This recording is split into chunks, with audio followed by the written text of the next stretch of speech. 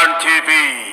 Hello guys and welcome kwagarutse kandi kuri Ox One TV. Ni ngewe Zidani ni kumwe n'umuvandimwe Legro.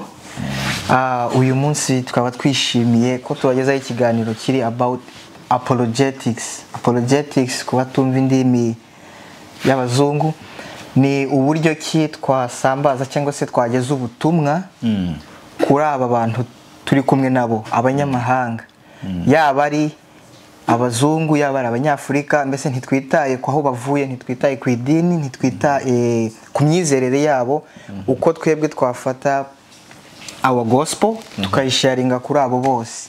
Ibi bizanywe n'iki? Bizanywe nuko turi mu gace kitwa Logan City kari muri South East Brisbane muri Australia. Niko gace kazwi ko kari very multicultural, hariho ama culture menshi yaje ahurira muri aka gace.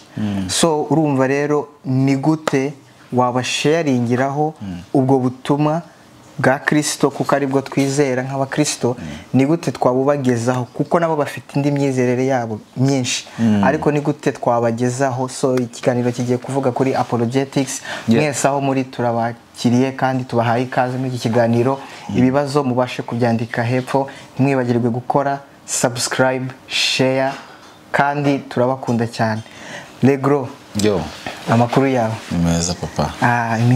Iminsi yaribayeho myinshi. Yaribayeho myinshi, twari dufashaga pause nyine ka business yinaha. Ariko ijambo business ni ukuba busy. Hari igihe umuntu yaba busy ariko nta sarire iyo business akabizi niko kavuyemo kuko ntibaza baboneka. So usarire abaherutse kutubona kuri kamera ninje wari wicaye kuri iyo hot seat. Yes. Intebe igurumana. Wari uri kumbaza ibibazo. Uyu munsi now we exchanging seats. Uyu munsi sasa nagiriye amahirwe yo kukubaza ibibazo kandi ni ibibazo bitoroshye. Abantu rwose baze kubitekerezaho, babihe deep thoughts, babitekerezeho, baze no kutubaza. Nzi ko mwene data azongera kandi gufata kamera ye akayifungura akongera kandi akadusubiza ibyo bibazo. Tudatinze rero, hari abantu bitwa Judaism, abayahudi niko nabita. Tuzi ko bafite imyizerere itandukanye n'iyacu, mu nguni yuko mostly twizera kimwe, ariko aho dutandukanira ni kuri Yesu Kristo. Twe twizera ko Kristo Yesu yaraje already igikorwa cyarakoretse, ariko ibo urumva bizera muri Mesiya. Hari abakimutegereje ko azaza, hari n'abandi rero kubera ibintu by'abamesiya baje ari benshi, Yesu nawe bamufashe nk'undi nawe waje arapfa, birarangiriraho. Ese wowe iyo idea ya beliefs uyitekereza ite ku y'abayahudi? Icyo ni ikibazo cyiza, urakoze cyane Zidane. Mbwira ko dushaka dukora kino kiganiro nawe tuganira ejo. Ntabwo njye nari mbizi man, niko Logan ariyo the most multicultural city like in the whole world. I had to Google it bro. Like in the whole world, Logan City Council hanga niyo like the city ifite abantu baturuka muri cultures zitandukanye and hence different religions. Rero this is a good conversation that we should be having kugira ngo nibiganiro bizi tugomba kugira ngo twepinge aba evangelist, urubyiruko, ahantu mugenda mu buzima bwa buri munsi, mu mashuri, mu tuzi, kugira ngo umenye uburyo waganira n'umuntu mugenzi wawe mukorana, approach wakora kugira ngo uganirize umuntu idini yabavamo ryose, ukamenya uburyo uganira nawe ukaba wabasha kugira ngo uzane ubugingo bwe kuri Kristo. So ibyo ni byiza cyane.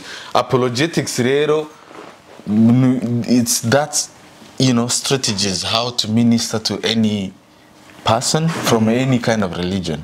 Nicyo apologetics bisobanura, ni uburyo strategies zo kubwiriza abantu utitaye aho baturuka. So ku bantu rero abanyeshuri nkatwe dukunze guhura nabo bana bafite mbese culture different, bafite imyizerere different, mbese no mu idini twabyitwa go biri very different n'ibyacu. So hari umwe ngewe nigeze kwicara ndamubaza ati why you believing muri Islam, why uri mu Islam? Umwe wiyiwe wigeze kumbwira, arambwira ati nge believing ko nisanze ababyeyi banje barimo, kandi natwe birimo, sinavuga ko natwe bitarimo. Hari abandi natwe twavukiye mu makanisa tugasanga natwe turi abakristo kubera aho ba data na basogokuruza babo. Uragiye wicaranye n'umuntu arakubwiye ngo ni Judaism, aba Jews baba Hebrews akubwiye ko iwe Yesu ntabwo yamupfiriye ariko wowe ubizi ko Yesu yagupfiriye ni gute wamusobanurira akabasha kubyumva? So basically like all those hari religions bita Abrahamic religions. Izo religions it's Judaism, Christianity and Islamic. Ni religion zose zegeranye. Nkuko wumvishe iryo jambo Abrahamic bose ni hafi ahangaha ku masezerano yawe. Bashobora kuvuga yawe bakavuga God ukumva barimo baravuga Imana imwe, right? Tuvuge nk'urugero nk'abasilamu numva avuze Allah bamwe bazamatokesha avuze ijambo Imana ntago avuze ikintu kidasanzwe ni Imana. Niba ari Ubuyahudi akaba avuze yawe cyangwa baracavuze y'Imana natwe turamya cyane. Tunakosore n'abantu ugasanga niba babonye n'umuntu w'umusilamu yihuse kujaginga ku tuntu dutoya kandi ari kuvuga gusa ururimi rutandukanye n'ururimi rwawe. Iyo uvuze ngo Imana ishimwe hari rero dutanga mu rusengero nabo ni Allahu Akbar. It's just Arabic, ni ururimi rw'icyarabu ruvuga ngo Imana ishimwe, Imana ni nkuru. Nika kari amafilime twagiye tubona bavuga ugateme bakavugira utundi tuntu bagiye guturitsa, so natwe tukagira ngo those are called extremists, of which muri Islam harimo ibibazo nyine bitari bike pe byinshi ku buryo ari idini rifite ibibazo rikeneye Kristo. Niyo mpamvu tugomba kujana Kristo muri amadini yose bakamenya. Judaism, it's simply a matter of knowing the true Messiah. They have believed, like I don't know how they interpreted the scrolls, the scriptures. Bagize ngo maybe they are waiting for a king who's gonna come and rule Israelites and fight all their enemies and stuff like that. Babishira more political instead yo kubona umucunguzi, you know. Bari bazi ko ari umuntu uzazana ubwami mwese. Exactly. So ubwami like really real, like kingdoms, like to dominate other, because at the time there were other like Romans who were very harsh on them. So niyo mpamvu bumvaga bakeneye umwami waza akabakura mu bibazo bya politiki barafite. Kuva icyo gihe they are kind of still waiting for that messiah figure. And if we all know how Jesus was born in a small town, you know, there was nothing significant to them, you know, to show them that this was the Messiah that they were waiting for. Now, I'm going to Judaism chatangiriye, ariko simply take them back to the, you know, to the prophecies that Jesus fulfilled. All these scriptures were there. Kandi numvise ko bakoresha Old Testament, bakoresha New Testament. They do. They call it oh my God, I'm starting to forgetting all these terms. So these 5 books, they're called Mosaic books. They're so called these books, it's where all the prophecies are recorded, and niho dushobora kubereka now New Testament tukabereka aho byagiye biba fulfilled. Aho ubuhanuzi bwose Yesu agiye abuzuza iki niki. Bro, it's written everywhere. Uribuka Yesu abwira maze kuzuka ahora n'abantu urumva arabwira ati byari byanditswe mu bitabo bya Mose. Yes. Babaje guhumuka ariko agiye, ariko yarabwiye ati byari byanditswe mu bitabo bya Mose muri za Zaburi. Bro, imagine uzi gusoma Zaburi, sibyo? Ugasanga Dawudi arimo aravuga ngo nta nigufwa na rye na rimwe rizavunika. Ukibaza ahantu bihuriye n'ubutumwa bwa Yesu. Dawudi karavuga ngo nta gufwa rye rizavunika. Why? Ariko niho ubyibuka neza Yesu ku musaraba bari nzamwica batavunnye igufwa, kandi uburyo Roman bakoraga crucifixion, they had to break the bones kugira ngo umuntu yike noneho ashira umwuka, you know. Byose Dawudi aragiye hari amyaka itari mikeya arabivuza, arabimentioninze muri Zaburi. Iyo ni prophecies Yesu afulfilinze ku musaraba, right? Yes. Dawudi arajyana bati ndibona ameze nk'urunyo nk'ibiki, abantu ari nk'umuntu ushobora kugenda harakayaho ni humility nawe akabisenga nk'uko Dawidi yasengaga, ariko ntamenye ko Dawidi yari arimo aragira gute, yari arimo aravuga prophecies ye Kristo burya azashyirwa hasi, right? Nuko rero umujudaism nta bundi buryo bwo ministeringa no kubereka all these prophecies Yesu ya fulfillings kubera ko bizerera mu isezerano rya kera. bita ahita humuka amaso ukamubwira ati no ntago byari politiki karagakiza.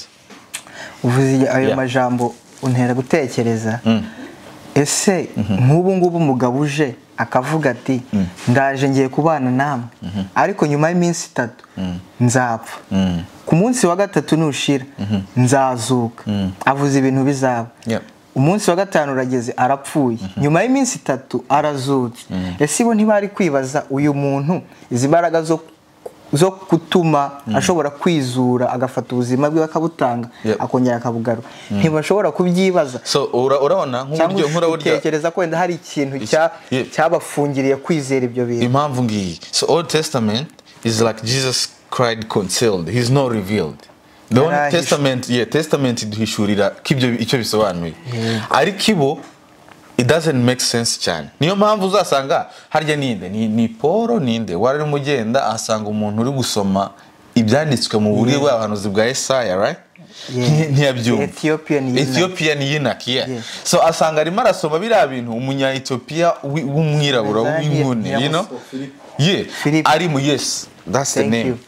So yarimo asoma ibintu byanditswe muri bwa buhanuzi, right? Ariko bose ntago babisobanukirwaga. Bumvaga ari nka story bro, bumvaga ari nka filime.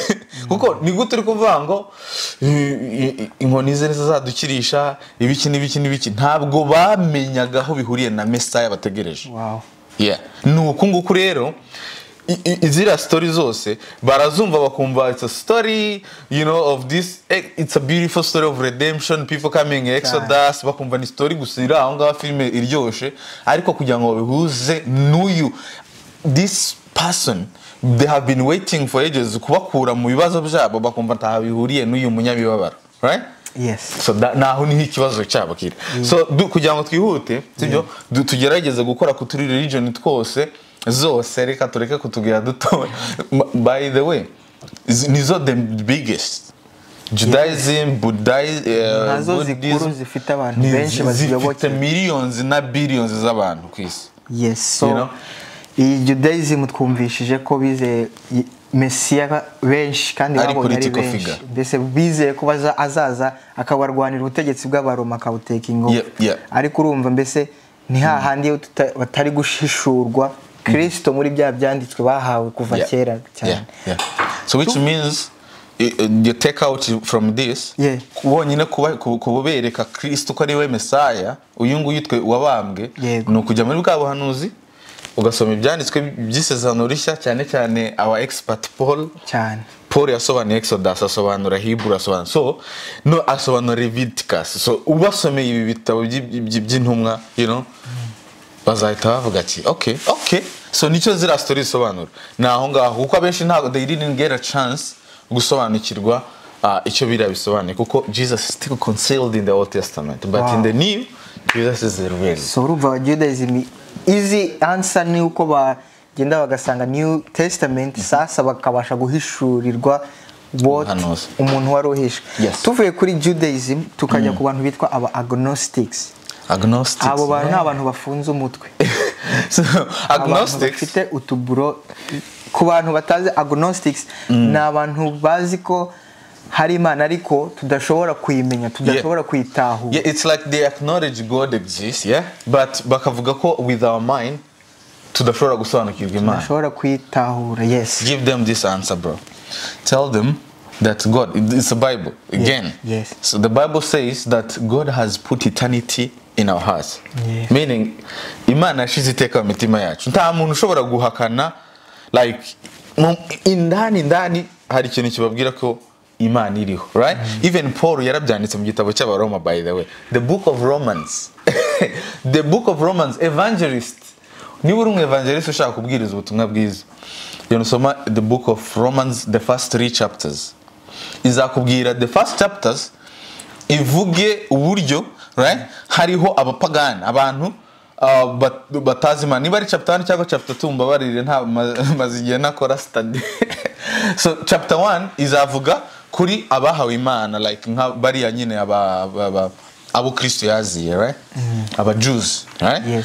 Chapter 2 ikavuga aba pagans, Gentiles, natwe gaturimo abanyafrika, abazungu, abakespa, ahantu hose ukuye gusa bura butaka bwera sibyo abandi bose dufatwa muri iki gice cya kabiri cy'abantu ariko ngo conscious yacu chapter 3 aravuga ngo for all have sinned all arabazi Imana arabatazi Imana twese ngo twaracumuriye twashikira ubwiza bw'Imana ariko no chapter 4 bro yatangira kuzitubwira ibintu byose Imana yadukoreye ni ibyo ngibyo nicyo bisobanura kubera aba agnostic they just don't want to admit it but in our conscious we know there is a supreme being that is in control of everything and even if no sereka nkubaza impamvu nuko ubajije umuntu ati kwica ni bibi azakubwira ati ni bibi ubibwiwe niki where does the moral compass come from nuko muri twegwe tuzi ko hari ikiza n'ikibi right ikiza nibi kibaho n'ikibi kikaba kiriho the extreme y'ibyo ngibyo which means the devil and God extreme of the bad is the darkness extreme of the good is the light which is God so naho ngaho so nibi dufite morals muri society zitubwira ngo kino kintu n'ikibi kini kiza we have eternity in our God, my brother. So that's how you minister to agnostics. You tell them God is real. You can deny all you want, but God is real. Yep. And is knowable. Think, bro. Think. That's good. That's good. That's the why we're having this conversation. Yep. Ubuhanga bw'uko dushobora kuyikoresha nta kintu kirimo tukakoresha n'ijwi ryacu we wakora ntubikore ntabwo ubu buhanga tubuha credit cyangwa se ubuhanga tubwitira telefone ahubwo tubwitirira wa muntu wayikoze so iyo turebye tukareba isi yose ukuntu ikoze uyu muntu ukuntu wenyine akoze mbese ni gute tutibwira ko naho hari creator wabiremye ibyo noneho bigatangira kutwereka ko Imana irahari abo bene wacu bascientific bashaka guha credit ngo ku muntu ngo discovering n'abantu baza ngo twadiscoverinze ngo continent of Africa abantu batuye for centuries and so nibyo niko ibintu bimeze agnostics Imana irahari kandi yaratwiyeretse they know in their heart that God is there but Imana yashize iteka mu mitima yabo that's why evangelist kubavuga ubutumwa biroroshye aba bantu Imana yashize iteka mu mitima yabo which means ko akazi kacu ni ugutera imbuto mu butaka so you know kirimo yes ubutaka like wowe ucyutera n'imbuto niyo mpamvu uzasanga abantu badasobanukiwe evangelism bashaka nko guconvincinga abantu n'imbaraga no it's the work of the Holy Spirit to convince people ariko it's a work of you evangelist to share the word right naho ngaho rero tugomba kumenya itandukaniro ryo gushaka imbura nyinshi no you know niho bano bantu baza ugasanga bagiye bakubiswe you know no kubera ko bagiye nabi batazi uburyo bwo approaching bano bantu tumenye ukuri n'ukuntu ko kuri tugutanga yadukiza ibintu byinshi have you read the news there is a man that was attacked you know Really? Yeah, there was a man that was attacked in Sydney. Man, ariko dusimbutse Sydney ni nkaho yabaye igiputa hariho 10 plagues hari ahantu ibintu biri kuhaba hari ahantu rwose abantu bakomeze birinde hari umwuka mubi rwose birinde so evangelist you're supposed to be very keen know what you're doing ukamenya aho uja ukamenya how to approach people hari abantu bitwa extremist aza kabisa akakwataka afite icyuma so abantu bacu bari kujya gutangaza ubutumwa mube careful cyane rwose kandi nimubona byanze muze muri Brisbane tuzabakira ku bandi bantu dushaka kuvugaho abantu bitwa aba atheism abo ngabo nibo bavuga ngo nta Mana ihaba uhuye n'uwo muntu oh my goodness rero hari abantu twigeze kugenda hari munsi ya gari ya monshi turababwira ngo ese what do you believe in ubelievinga muki baravuga ngo baba believinga muri good or bad undi yaratubwiye ngo believinga muri love ahubwo wari close you know so whoever believes in love uzamubwira ngo that love is God mu rukundo gusa yizera so aba bantu bo bavuga ngo Imana ntihaba ni gute ubashije kubereka ko Imana ihari so abo ngabo mostly n'aba scientific bafite babaye brainwashed ni theory of evolution theory bazavuga ko like ni gute ni Imana ni wayiremye ibyo byose ubwagira ko God is it's outside of time babashaka God waremye God n'uwaremye God babashaka to make sense of God no uzi atheism na agnostic okay isano bafitanye So agnostic baracknowledging ko Imana ihari ariko badashobora kwisobanukirwa. Atheist akavuga ati Imana ntashobora gusobanukirwa. Sinshaka kuyimenya. I don't care. Kubera ko bumva bibarenze bati maybe ntabwo bibaho ntibishoboka. Kubera iki bumvishije bibarenze ubwenge ntibashaka no kuyimenya bese bumva they just gave up. Atheist n'abantu bagave up mu by'ukuri.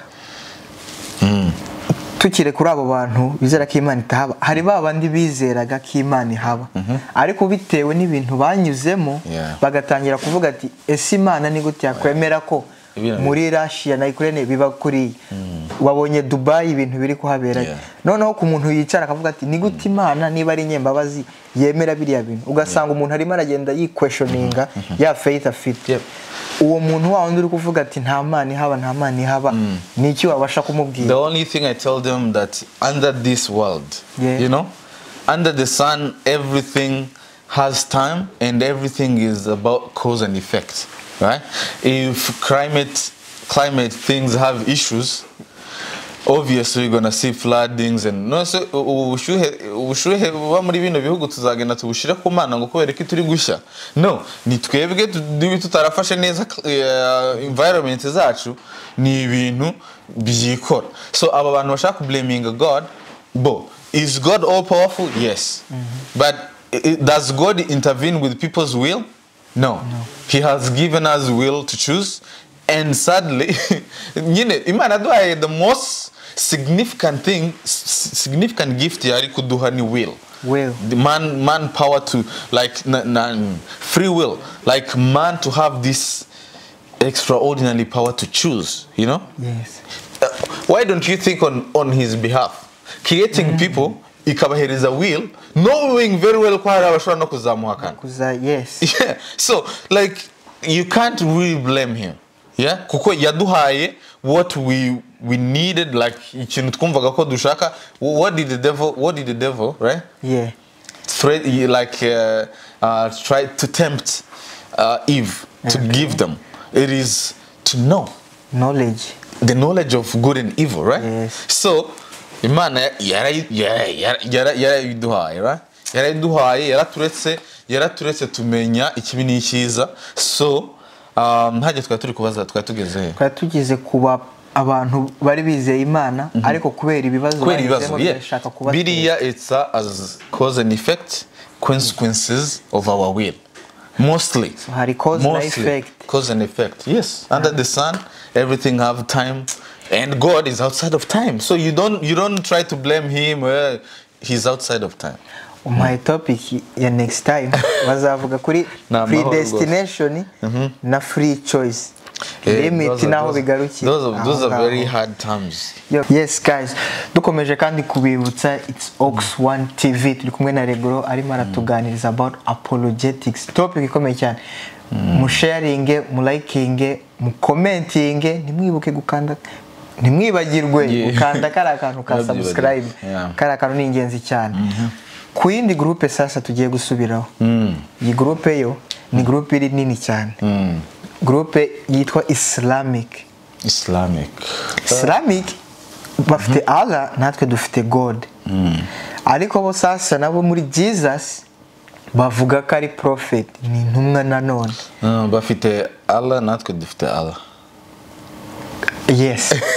Bafite Allah natwe dufite Allah. Namaze kunabivuze kare tugitangira ko Allah ni ururimi rw'icyarabu. Naka nawo ni gusa abantu bamwe bahinduye abandi so Allah ni Arabic language. It's Arabic, like ni icyarabu nta hantu gifite aho gihuriye kuvuga ngo kubera ko abantu karagace none se aho Yesu akomoka ko batavuga icyongereza.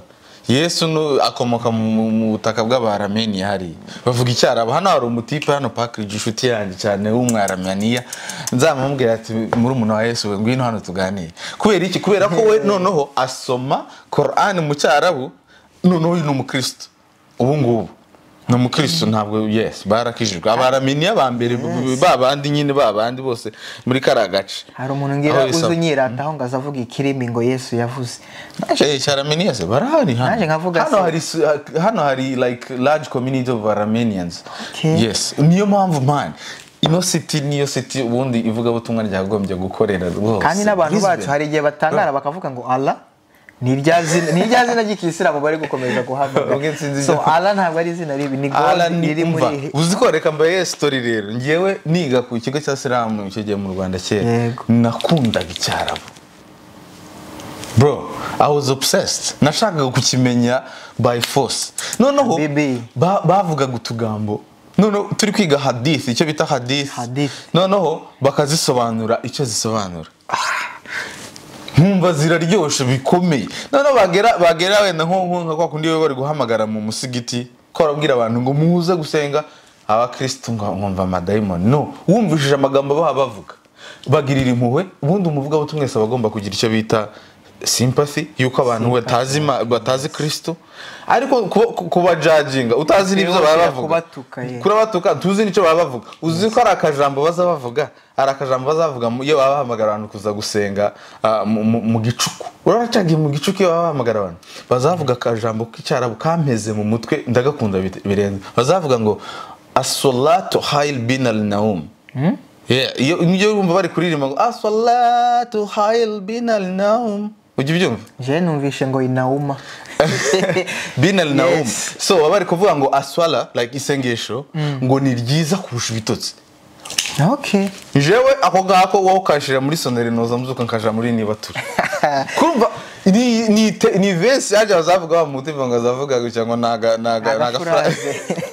Nako naga phrase like bazavuga ibintu biri mu rurimi rw'Icyarabu, ariko ntabwo bavuga ibintu bibi. So ikintu gusa nakubwiye ngo it's Abrahamic religion. Bose urabizi ko Abraham yabyaye abahungu babiri, you know, like Paul afite amakuru menshi yabivuze mu gitabo cy'Abagalatiya. Uribuka aho twari turi muri ya Bible study ushize? My God, it was amazing. Yes, Paul yabisobanura uburyo umwana wa mbere self righteousness, ariko Isaac ariwe promised son, ariwe the righteousness of God. Like ibyo byose it's a comfort there. Irahari. Abasilamu baraho ngaho n'abantu who simply actually ntibari babantu twakwemeranya nabo cyane, byoroshye ku ministering. Ariko se tutarajya no muri difference ya Yesu, dutinze kuri ako kantu, batubwiye ko Abraham bamubwira ati genda umugarure, kuko nawe muri Ishmael arimwe amahanga menshi azakomoka. So nukuvuga ngo nawe muri we hari promise. It was. Islamic nayo iyo religion nayo rero nukuvuga ngo iri muri Bible. Of course. Irimo ariko to bring them into redemption plan of God. Muri redemption. Yes. Because aho sasa dutandukanira ku muntu wavutse mu Kisilamu akabwirwa ko yuko Kristo Yesu yari prophet kuva mu buto bwe kugeza mu bukuru, ngira ngo hari imyaka bagera ugasoma kira gitabo cyose, biriya byose ukabikora kubera ko hari igihe batubaza ngese ni hehe Yesu yigeze avuga ko ari Imana. Urumva nkatwe rero tutabashije gutegera iki kiganiro twamenye ko tubisobanura. So uzana munakubaza gutyo Yesu ni ryari Yesu yigeze avuga ko ari Imana, cyangwa ibyo bintu by'ubutatu abakristo mu bikura he? Iryo jambo ubutatu ntago uzabibona muri Bibiliya ngo Trinity cyangwa ubutatu, ariko uzagenda usoma Bibiliya ubone ngo the first verse of the Bible says in the beginning God. So in the beginning God, hariya mu Giheburayo, God is a word called Elohim. Already that word is in plural. You see? Iriya jambo niba riri in plural, cyangwa kuvuga ngo let us make a man. Let us, why? As it's plural, right? Mureke turemo umuntu. So niba baba mureke turemo umuntu, kera isahaza more than one, right? So if it's more than one, and then you read down there avuga ngo the spirit was walking over the, you know, the earth was void, the spirit was kera, the spirit are mentioned, right? Yes. Already spirit. And then later on the word jam nawaravuzwe. So no waza mwisezerano rishya, Jesus is here, the express image of God. So ubutatu burahari muri Bibiliya, burahari ni ukumenya kubibereka. The very first verse of the Bible yerekana ubutatu bw'Imana. Icyo ngicyo cyo uzahita ukimwereka gutyo. Ikindi navuga kuri idini ry'Abasilamu, sibyo? Uzarebe, just observe what they do. what they do religiously, you know. Uburyo nk'iyo mwaka tuvuge nk'iyo Ramadan, if you know what they do, they will travel, they go to Mecca, right? After going to Mecca, they do a little something, they take a stone, they cast into the wall, you know, bafata abuye bagatera ku gikuta nko gutera satani, right? Gutera satani kumutsinda. Barangiza agafata umwana w'intama, literally a lamb, bakamubaga bakamusangira. Ntacyo bikubwira, ntabyo wabonye Imana ihishura Pasaka mu nzu y'abayuda, bagafata umwana w'intama bakamubaga bakamusangira, amaraso ari ku nzu akarita uburakari bw'Imana butabazaho, Imana ikabakiza, sibyo, urupfu. Yes, that's a picture of salvation. Barabikora ariko ntabyo bazi. Icyo ukora rero nuko babwira ati uyu mwana w'intama mwagiye kubaga se nuki, twe dufite umwana w'intama w'Imana, Imana yatanze kugira ngo ibyaha bye bari mu isi. So ugenda ureba utuntu duto bakora, yes, ukaduhishuramo Kristo, kubera ko bagendera mu isezerano rya Torah, rya jambo nananiwe kukubwira, Toraic books. Izo Torah rero ni biriya bitabo byanditswe na Mose. Yes, it's Jesus sealed, like ntabwo agaragara, arahishwe. Bo ariko se ugira ngo abakristo benshi nti bafite Kristo hishwe, n'abakristo benshi baramufite. Impamvu reka nkubwira ayo makuru yanditse muri Abakorinto igice cya mbere, urwandiko rwa mbere rw'Abakorinto, Paulo yanditse igice cya 3 umurongo ni wa 10 arandika ngo kugeza n'uyu munsi iyi bya Mose bisomwe ngo hari inyegamizi gajya mu maso. Bro, tufite Bibiliya mu cameraman uza kuza kubisoma, like ngo kugeza n'uyu munsi iyi sezerano rya kera risomwe udafite amarineti y'agakiza. Iyi sezerano rishya yanyegamiraze kagaruka hano, uzi nyegamiye ariyo ni icya gikuta kikagaruka, Imana igasubira hera hatagerwa n'abantu. Tuvuge nk'ibintu uzabona nk'umuntu wigira nk'ari uhagarariye abandi uja kubavuganira imbere y'Imana. Uriya abadusubije imbere tutarakizwa. So urumva rero dukomeze ku kantu wari uvuze, sarire Imana yabwiye Mose ngo I am whom I am, Yahweh. Yesu nawe arababwira ati before Abraham was, mbere yuko Abraham yarari, I am. Exactly. So he's confirming the very thing God yabwiye. Ku rubyiruko muri kudutegera aya makuru araryoshye cyane. Mubone mufite ibibazo rwose muzamwegera, arimo arampeza ihishurirwa nukuri ko Imana ndarara nanditse igitabo. That's good man. James arananiye mfite igitabo cyaheze hagati. So Yesu Kristo ntabwo ari intumwa. So Yesu Kristo ntabwo ari intumwa. By'abasiramu bajya nakavuga ngo Yesu ni intumwa nk'izindi, nkuko bavuga ngo by the way muri Islam aravuga ngo pillars of Islam cyangwa inkingi z'Islam zishingiye kuvuga ko bafata intumwa zose ku rugero rungana, which is I don't agree. Sinizera ko ariko banabikora by the way. Bavuga ko guhera kuri ba Noah, Abraham, Musa, Yesu, Muhammad bose ngo babakira kimwe. Ariko niba ufite inshuti z'abasiramu or anything, whenever they mention the name Muhammad, iyo bavuze ngo Muhammad bahita bavuga ngo sallallahu alaihi wasallam, riri hejuru, bahita bamusabira ngo Imana imuha amahoro n'imigisha, right? So ariko bavuga Yesu, no, they don't mention that. Yes, icyo kibazo ndabyibuka nigeze kukibaza shehe wanjye, arambwira ati sha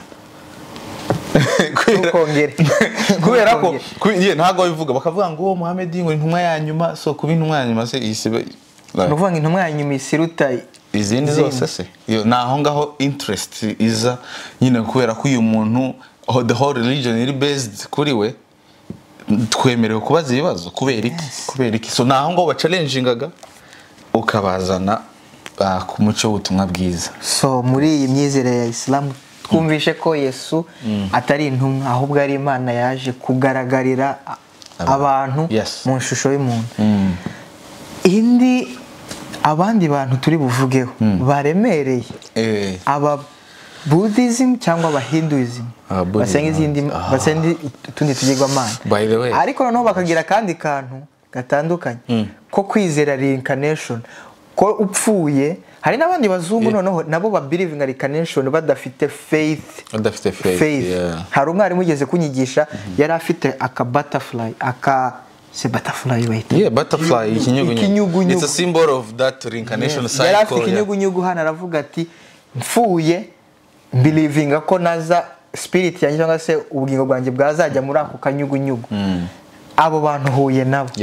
Bakubwiye ngo nimfa ngo nzahinduka indogobe, nzahinduka inyamaswa. Ubarebye mu yahe marori. So like abo bantu the very first idea of reincarnation yo kwiburukaza mu kindi kintu. Yeah? It's strange kubera ko think about this, yeah? Reincarnation. Yeah. Nko kuza it's resurrection. Like no muzuko mu buzima bushasha. All you have to do is just shed a little light. Uzakareba bazungu zaririmba this little light of mine I'm gonna let it shine. Ndaririmba kuri TV. Nuko nguko all they need ni umucyo bro. Ni umucyo wo kumenya ibi bintu twizera bishoboka gute. Umuzuko, teori y'umuzuko, aba Buddha niho bantu bambere baza umuzuko, ubuzima busha. Iyo wabwiye rero kupfana na Yesu kuzukana na Kristo, uwo nguwo kero umubwiye ubutumwa bwiza akabyumva cyane kuko bizerera mu mahirwe ya kabiri kuzuka, kuvuka ubwa kabiri bro. The whole ubu Kristo bushingiye mu kuvuka ubwa kabiri. None nibo nyine nibo bacu nyine nibo tugomba kubwiza kandi hano Abahinde nibo gusa. So reka mbivuge mu rurimi rwacu twumva mugire ishaka ryo kubwiriza abantu ubutumwa bwiza nicyo tuzahemberwa. By the way nicyo kintu tuzahemberwa kuko Kristo aravuze ngo nuko mugende mwisi mubwiriza abantu mubahindure kuba bigishwa abantu, you know. So na aho ngaho niko kazi dufite. Bro ese ubundi ibibazo uri kumbaza kuko se wanzure kimwe genda cya umuntu azapfa hinduka you promise me ko tugomba gukora akazi kubera ko ibi bintu ngiye narabuze abantu like babijumva bo bisobanukirwa ariko ubwo buri kubimbaza it's good like this brings up some fire of passion. Abantu bakoze subscribe bari hano kandi bari hano kugutegera. Yes, ibi nibyo bizana passion dufite kugira ngo for the souls that are lost kubw'imitima y'abantu ikiri umwijima itarabona Imana kugira ngo abasore bavuga icyongereza, abasore muri mu kazi, muri mashuri, aba bagenzi banyu kabisa umufite opportunity yo kubabwiriza bakamenya ubutumwa bwiza bwa Yesu Kristo. Rero niyo mpamvu ari byiza gukora ikiganiro nk'iki ngiki. Abazungu baravuze ati last but not least. Yeah. Cyanyuma ariko naco icyanyuma ariko kidashoje. Igishoje ariko kitari icyanyuma. I don't know. Deliverance. Yeah. Deliverance gute? Abantu hari n'amacaci yitwa deliverance. So abantu bari church gushaka deliverance cyangwa se tujya kubabwiriza cyangwa se abapastori cyangwa se nyine amatati ari hejuru. Abo bantu tujyabo cyangwa se tujya kuri place ya church gushaka yo deliverance. Idea ya deliverance no kujya kuyishaka. Abo bantu turababwiriye. The idea of deliverance rero some of these charismatic churches bakora ibintu biri funny. Uti deliverance, the only deliverance that it is, it's to be delivered from the kingdom of darkness into the kingdom of a marvelous light. Niyo deliverance yonyine ba nukuvanwa mu bwami bw'umwijima ukazanwa niryo jambo ryakoreshejwe muri Bibiliya. Basubiremo mu kinyamurenge deliverance. Vuge mu kinyamurenge. Vuge mu kinyamurenge. Bibiliya iratubwira ngo twakuye mu butware bw'umwijima tuba transferred cyangwa tuba delivered into the kingdom of light, right? The kingdom of the marvelous light, the kingdom of his son. Iyo niyo deliverance. Any other deliverance ni ibitekerezo bya muntu, niyo deliverance ahantu igomba kuba. So iyo turi kwiga tuba turi gukora deliverance, ariko iyi ngiyi wenda yo gusengera abantu amapepo n'ibiki n'ukutizera, mbifata nko kutizera n'abantu bata umwanya wabo badafite kwizera. Kristo arimo araza hano akavuga ngo I have finished. Bro, uzikora jambo Yesu avuze ku musaraba ngo it is finished. Birarangiye. Isobanura ngo what? Bisobanura ngo the battle is won cyangwa bikongera bigasobanura ngo the debt is paid. Bayikoreshaga muri business cyangwa bayikoresha mu rugamba. Bakavuga ngo urugamba rwatsinzwe cyangwa deal ibaye successful. So niba ibyo jambo Yesu avuze it is finished koko abantu baryizera ntabwo ukomeza kuja gushaka deliverance wakora niyo mu mutwe. Ibyandi Paul yavuze ngo dukubita hasi ibyishyira hejuru kurwanya Imana mu bitekerezo ngo strongholds imitekerereze ni imitekerereze itazi Imana iyo niyo to deliver. Yeah, it's a renewing of the mind. It's written in the Roman 12. So deliverance no kuva mu bwami bumwe ujya mu bundi. Ni ukuvuga ngo ba bantu already bivuga ati ndi umukristo ariko ngo ngiye gushaka deliverance ntabwo ari man erega ariko twese tuba tugomba kwiga ijambo ry'Imana bro. Iyo utazi ijambo ry'Imana umuntu arakubeshya, umuntu wari wese arakubeshya. Ubuze ikibazo gihari se nk'umuntu uhagarara ku gatuta akavuga ibintu adahagazeho, uwo muntu tuba tugomba kumusengera kubera ko ayobya benshi. Impamvu ngiyi ni ukubera ko bro ibintu uri kumbaza bro, ibintu uri kumbaza ni da impamvu bro usko ibintu tumye ntekereza cyane. Impamvu nuko biblical literacy is very important. Gusobanura doctrines ukazisobanura neza, it's very important. Kubera ko ushobora kugusha abantu cyangwa abantu ukabaheza mu kantu uzukari n'umuntu wishimira ko uzareba hari nk'abapasa bamwe nko muri Afrika yishimira ko abantu bamuzaho ngo abasengere ariwe mbese boss ubavuganira ku Mana. Uzi ko igitekerezo cyo kugira undi representative uhagarara imbere y'abantu n'Imana, it's abomination. Like ni harya jambo ryo kuvuga igitutsi ku Mana ry'iki mu Cyongereza, blasphemy. It's a blasphemy bro, it's a blasphemy. Kugira indi another mediator. Bibiliya avuga ngo there is no any other mediator between God and man except the man Jesus Christ. Uzi umva ko Bibiliya yitavye harya kibiya byanditse mu gitabo Timothy bro. Haravuga ni 1 Timothy chapter 4-5 gutyo. Haravuga ngo the importance of manhood of Christ. Nukwera ko yaje kugira ngo avuke muri iyi societe y'abanyamubiri y'abanyamuntu, right? Inyoko muntu kugira ngo representing. You see what I'm talking about? The man niwe wenyine wemerewe guhagarara. Not men, the man. The man. Iyo mu Cyongereza bashize ijambo de bavuze ngo like this one specific. Nuko rero undi muntu wese wumva yishyira hejuru no isezerano rya kera ryagizwe absolute kugira ngo irisha abantu babone umudendezo wo accessing Imana. Igisika cyakuragaho cyatumaga umuntu atagera ahera gikurweho wa mwenda umuntu agere ahera simply by the blood of Christ and by the confessions of this faith ukagera ku Mana. Yes. Do we need leaders? Yes, of course. Yes. Ariko se dukeneye the mediators? No, we don't need the mediators. That's all I have to say about that. And deliverance? No. Don't. If you need deliverance, read your Bible. So that's me. Already you have been delivered. Vana mu butware bwa darkness wajyanywe mu butware bwa light. Wow. Yeah. Ikiganiro cyo gutangaza ubutumwa kuri bagenzi bacu ku bandi bafite andi madini cyangwa se bafite indi myizerere ni icy'ingenzi cyane.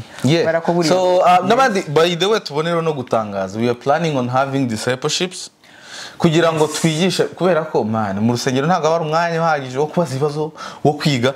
Discipleship kugira ngo dukore icyo twahamagariye bro, kubwiriza abantu batazi Kristo. So ariho tuzasamurira ibibazo byose bishoboka, ibibazo rwose bikaze. So guys, turabashimira kuba dutegereye kubabanye natwe. Turabashimiye cyane. Iyo tuza kuba dufite ifaranga zihagije twari kuzibaha, ariko nimukora subscribe YouTube ikatwishyura tuzabikora. None ni mugakore. Yari Regro watuganirije, nanjye yari Zidane wamubajije ibibazo. Murakoze cyane. Shalom. Yeah.